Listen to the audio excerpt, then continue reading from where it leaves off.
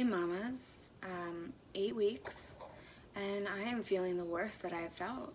I thought I was sick before, but I got a migraine yesterday, which I never had when I was pregnant the first time. And oh my god, the nausea and the throwing up and the headache from that. It doesn't help that I'm dehydrated because like it makes me sick to drink, and I'm just eating plain oatmeal. So we're about to leave to take my son down for his infusion, and we'll see how that goes. I hope to get through the drive. All right, touch base later.